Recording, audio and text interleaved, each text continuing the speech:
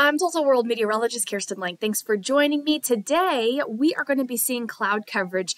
Despite what looks like a little bit of some patchy drizzle, you could see some of that. Really, the chance for rain doesn't pick up until we head into Wednesday night.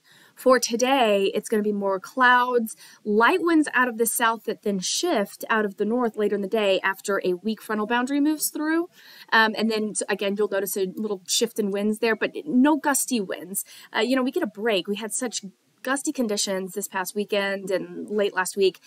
So winds, thankfully, kind of light, 5 to 10 miles per hour, again, out of the north after that frontal boundary moves through. So then as we head into Wednesday, there's that chance for rain that really increases by Wednesday late. Call it closer to about 7, 8 p.m., more than likely after you've made your way home from work. And then that will continue overnight, Wednesday night into Thursday. Thursday morning rain that should be wrapping up after lunch. Temperatures will stay in the low 50s for Tuesday. For Wednesday, for Thursday, we're in the 60s, and then we're back down into the 50s again for Friday through the weekend. Chance for rain will pick up once again as we head into Saturday and Sunday this weekend, and then even lingering into Monday of next week.